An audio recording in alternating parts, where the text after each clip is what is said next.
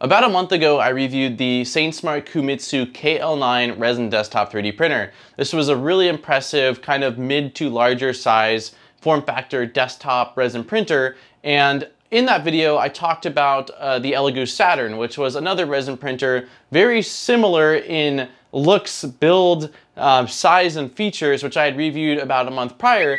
In that video, I said that I would be doing a follow-up where I would be comparing the Kumitsu KL9 and the Elegoo Saturn, because I knew that without even having to mention it, that I'd be getting questions about how does one compare to the other. Well, that was before Elegoo decided to kind of drop a bomb and release the final information about the production Elegoo Saturn model that's actually going to be released. See, the version I had was a pre-production unit or a beta unit, and based off of what I saw and what other reviewers saw, we were under the impression that that was essentially going to be just about the final version, and if there was tweaks that were going to be made, they would be very minimal, which ended up not being the case. So instead of comparing the two machines that I have behind me here, we're going to go ahead and talk about the Elegoo Saturn that they announced, the new features it has, and kind of compare that with the Kumitsu and just sort of how I feel about everything now. Without further ado, I hope you guys are excited. Let's get right into the video.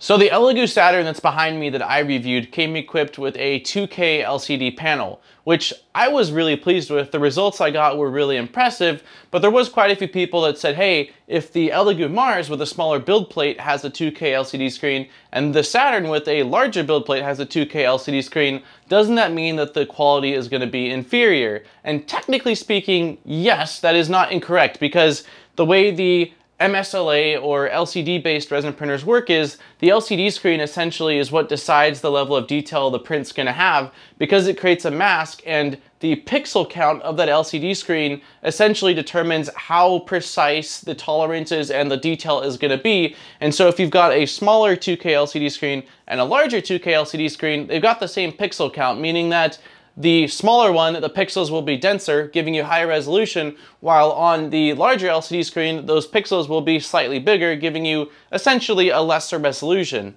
Now, I was really happy with the 2K LCD screen that the Elegoo Saturn came with. I thought the quality was really impressive, and considering how large it could print, the prints turned out phenomenal.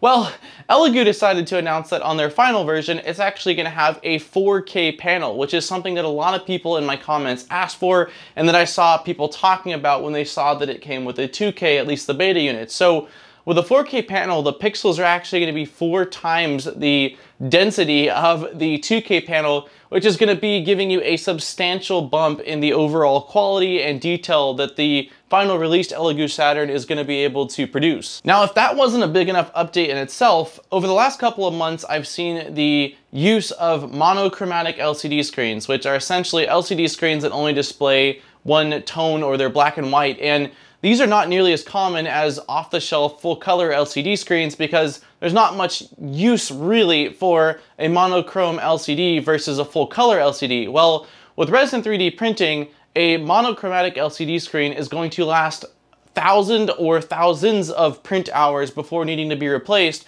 while a standard LCD screen will have to be replaced every few hundred hours. Some can get 400, 500, 600 hours, but it's a lot less than a monochromatic LCD screen. The other major benefit is that the layer cure time of a monochrome LCD screen can be somewhere around 2-ish seconds, maybe 2-3 seconds. Obviously, it depends on the resin.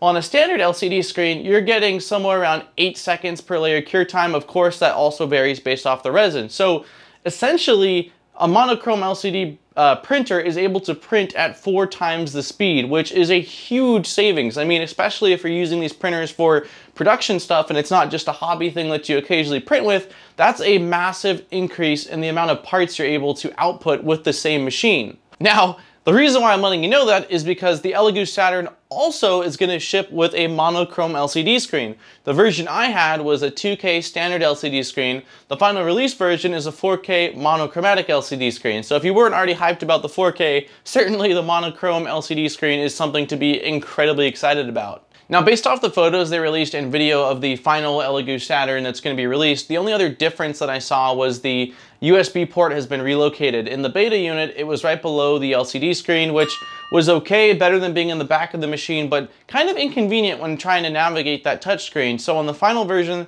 they went ahead and rerouted it to the right side of the machine, which in my opinion is going to be a much better location for that USB port. Let's talk pricing. So they announced that the first 200 pre-orders for the Elegoo Saturn is going to be $300 plus shipping. Now shipping is $100 in the US, and I believe they said $150 for most other places, and that's for the first 200 only. After that, the next 800 units, which will be their first shipment or their first pre-order of units, there's 800 units available, and those will go for $100 more at $400 plus again the $100 shipping or $150 shipping. But when you compare that to the SainSmart Kumitsu KL9, which retails at $999, that is insane. Essentially, the Elegoo Saturn is going to be half the cost of the KL9, have a 4K panel with 4 times the pixel density, and be monochromatic, meaning it'll be a lot quicker to cure your prints, as well as last you a hell of a lot longer, which again, all of those factors combined is just, it's crazy to me. Just so you know, the pre-order and all of that early bird stuff is launching on June 6th, which is today, the day the video is going live. So if you're interested and you're watching this, I would recommend going to the link in the description right away and finding out more on Elegoo's official product page. They announced that it was going to be released at 10 Eastern time from what I saw. They didn't say AM or PM. I'm going to assume AM, but certainly if it's something you're interested in, I anticipate them selling out very quickly. So again, I'd recommend going and taking a look for yourself just to be safe versus sorry. Now again, the Saturn with its announced features and its price makes the Kumitsu KL9 definitely a tougher pill to swallow at least twice the cost. However, it makes me a bit sad because I really did like and do like the Kumitsu KL9. I think it's built like a tank, it's an awesome looking machine, and it functions incredibly well. I just think that there hasn't been very many mid-sized machines, and so there was not an exact pricing that made sense all around, and Elegoo now with this is kind of setting the pricing because of what you're able to get for $400 or $500 US. Realistically, just like Elegoo was able to make a revision which implemented the new LCD screen and the rerouting of the USB port, I'm hoping that SainSmart and the Kumitsu KL9 can do something similar where they're able to offer a different version that maybe has an upgraded 4K panel and monochrome LCD screen. I also do think that if they want to stay competitive, they're going to have to adjust pricing from that $999 price tag. The KL9 did just launch, so it is possible that it was already natively going to be a bit less. But again, at the time being of recording this, it's still $999. One other thing that's worth mentioning is although the pre-order is on June 6th, Elegoo claims that the Saturns will not be shipping until the beginning of August. So if you do need a mid-range resin or larger size resin LCD printer, then the Kumitsu KL9 is still a great option. If you're not currently able to wait, you know, 2.5 months for this printer to release, the KL9 is currently available. You can go pick one up right now. I think they're over on Amazon. But again, I'll link you down to the KL9 as well if you do want to read up more on that printer as well. To me, it really feels like desktop resin printers or hobby level resin printers are kind of going the same route as FDM printers did. They started off as being quite expensive and not very good, and they got better and better and cheaper until we've been, you know, gifted with these Creality machines or the Ender machines, and it seems like resin's going the same way. It's getting better and better with the LCD screen technology, and the price is going further and further down. And me, being a consumer as well, am incredibly excited to be able to have this technology in the hands of so many more people than it being priced at a price tag that's just not attainable for your average person. I'm going to be holding off on the Elegoo Saturn pre-order as much as I want one. I'm just going to be waiting a bit. I do hope I'm able to get my hands on one though, because they look awesome.